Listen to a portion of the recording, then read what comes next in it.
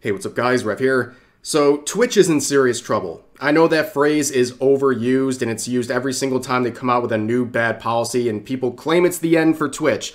But Twitch is in serious trouble because over the past 24 hours they have released several policy updates that have thousands of content creators extremely upset, including some big names who are now threatening to leave Twitch and move to alternative streaming platforms. Just when you thought Twitch's reputation had hit rock bottom over these past couple of months, it managed to fall right through the floor. So let's look at this first policy that had so many people talking. It says Twitch has new branded content guidelines. On-stream logos are limited to 3% of screen size. Burned-in video ads are not allowed. Burned-in display ads are not allowed. Burned-in audio ads are not allowed. And they give some examples of what these look like in these images here and what is acceptable and what is not acceptable.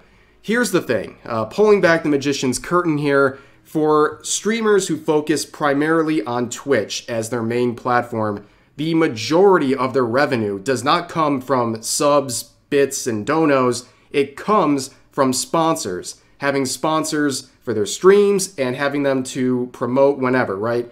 We are very used to seeing this stuff, whether it's like brands like, I'll use HelloFresh for example. They use basically all of these things that are now banned. So the 3% screen size of logos is obviously, it speaks for itself. It's just inconvenient.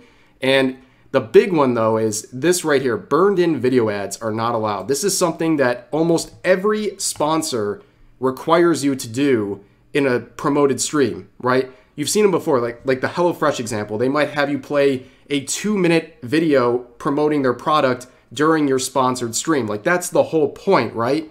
So banning this feature right here is a massive blow to streamers. Like the vast majority of sponsors will not be able to function as they do now with this change. And it has people really upset. And this is not just small streamers. This is a very common practice of sponsors for big streamers as well. And a lot of them are reacting. So Asmongold and OTK are threatening to leave Twitch over this situation. I mean, it is essentially cutting a huge stream of revenue for them. And they are essentially opting out to go to alternative streaming platforms like Kick, for example.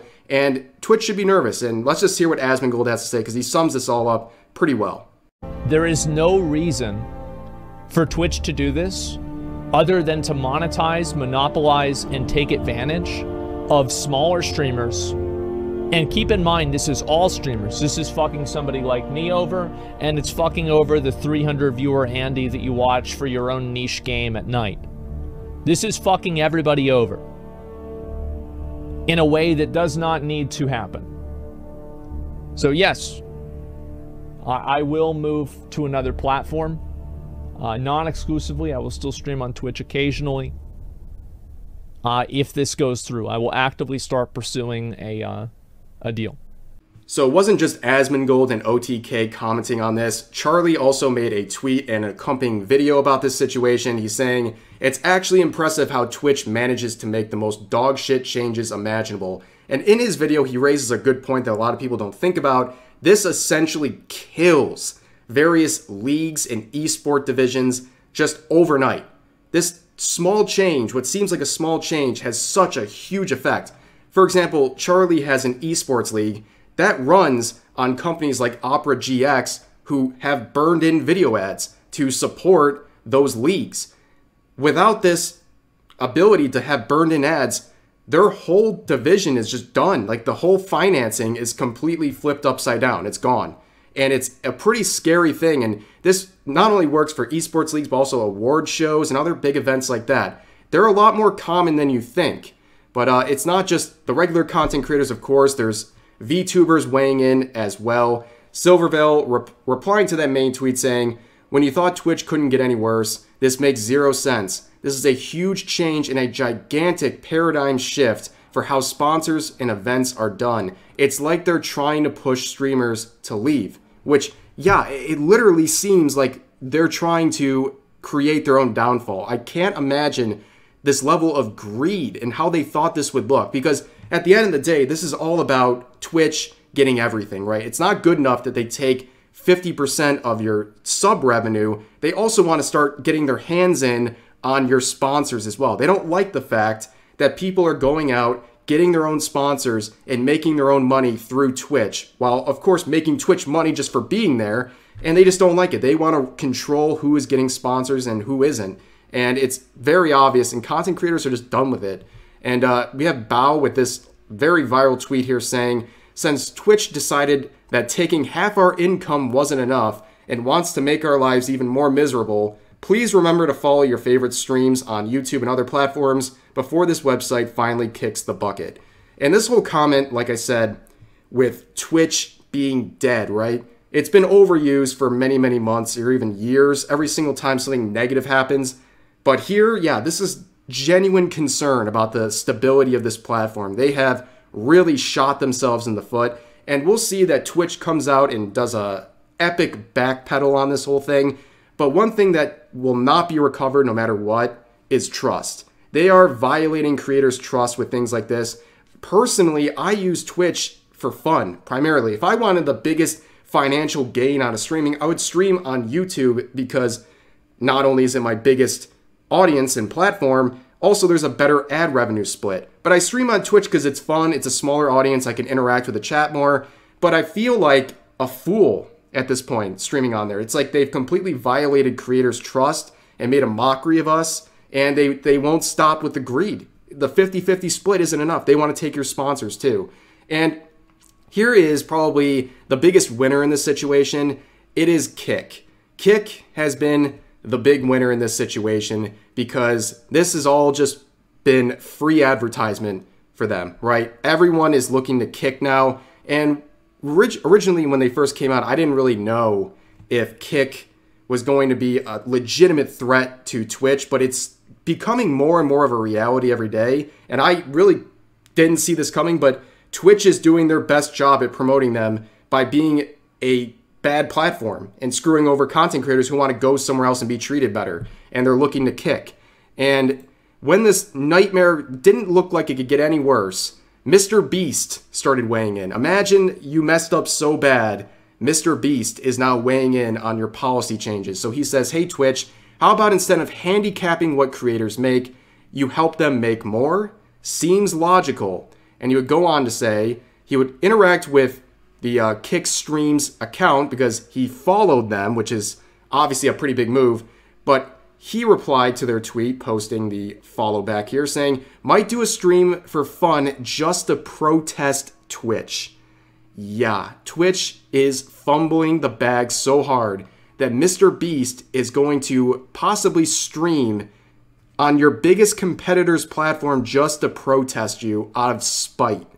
That is a terrible look, and like I said, more free promotion for Kick. You even have Elon Musk replying to MrBeast down here and encouraging him to stream on Kick. It is absolutely unbelievable. But there's been a lot of things going on, a lot of people reacting to that set of news, including Streamlabs, which is the program I use to not only stream, but also record this video. They are making updates to improve their integration with Kick. Of course, this was announced hours after the whole fiasco with Twitch, so the timing is quite intentional, and it shows that Kick, it really is serious. This whole thing is serious, and people are responding around them, including also Stream Elements, which is one of the biggest ways to get sponsors. It's actually, they work very closely with Twitch, and they have to now update all of their, the way they run ads to make sure that creators can get paid. So at least if you work through Stream Elements, you should be safe with everything. So I know a lot of smaller streamers in particular use Stream Elements, so you will be fine if you keep running through them. They're gonna update their process to work under these new guidelines, but the fact that they have to do that at all is crazy.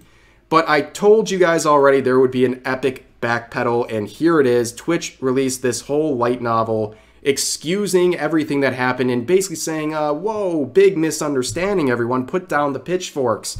We didn't actually mean these things, when they certainly did, and they're now just backpedaling because they're seeing all the backlash. But look at some of this language they use. Today's branded content policy update was overly broad. This created confusion and frustration. We apologize for that. Overly broad. They literally gave a specific percent number of how big your logos can be. They said 3%. How is that overly broad? They knew exactly what they were saying, and the backpedaling continues all the way down. I mean, they're saying that basically they don't want to limit streamers' abilities to enter direct relationships with sponsors while doing exactly that, and they want to clarify that their existing ads policy that was intended to prohibit third parties and networks from selling burned-in video and display ads on Twitch. They're basically trying to say that this is for like bad actors, right? But that is not how they languaged everything else, and they made this seem like it was a broad and open thing, and likely it was. And because of the backlash, they're just trying to save face right now and do whatever they can to keep people from fleeing their platform. But just when you thought things couldn't get worse, they also announced within this last 24 hours that they are banning the ability to simulcast, which for those who don't know, that's when you stream on multiple platforms at the same time. So like if I was streaming on YouTube, I would also have it streaming on Twitch as well. That is a very common tactic and one that people sometimes do just for availability. They don't even use it to make revenue. And that point was raised by Ninja. They're basically forcing my hand. I'm not partnered on Twitch. I don't make money there. I make $0 on Twitch. So they then put a rule in that says I can't stream. I can't simulcast. What am I going to choose? What am I going to choose? Am I going to choose streaming to YouTube, TikTok, Kick, other Facebook all at the same time? Am I going to choose streaming all to there? Or am I going to just only stream to Twitch and make no money? Like zero. What the who would like that's it's a no-brainer. So just when you thought the greed couldn't get any worse, people are bringing up this policy. Now, this isn't something new, but it is something that a lot of people have overlooked. So if you're an affiliate on Twitch, which most streamers are affiliates, it's pretty easy to get, you have to sign a contract with them, and one of the stipulations in the contract says that if you break this contract by going off and streaming with another platform, they can charge you $25. They are literally charging you to leave. I understand they're breaking a contract to go stream somewhere else, but this level of petty is just, it's so Twitch, right? It's so Twitch.